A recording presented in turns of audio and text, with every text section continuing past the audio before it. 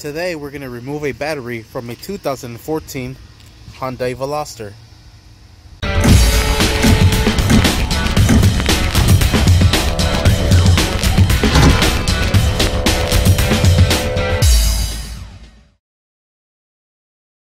Alright, the tools that you're going to be needing is going to be a 10mm socket and a 12mm, there it is, with an extension to get this bottom bolt down here off. So you can see it's way at the bottom.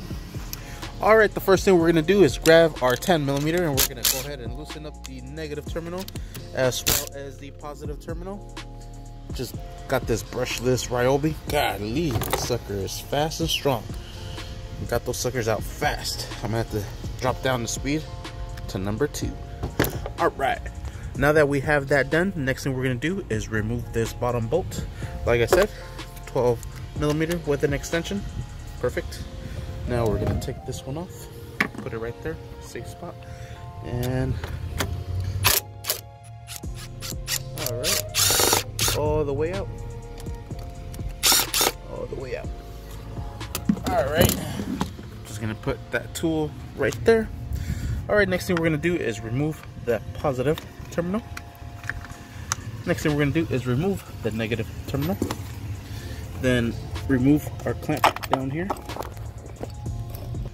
And we want to put this in a safe location. Alright, next thing we're gonna do is remove the battery.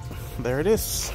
And that's how you remove a battery on a 2014 Hyundai Veloster. Sweet. Thank you for watching. Please like and subscribe. Don't forget to hit that bell. All right, let's get out of here before we get kicked out.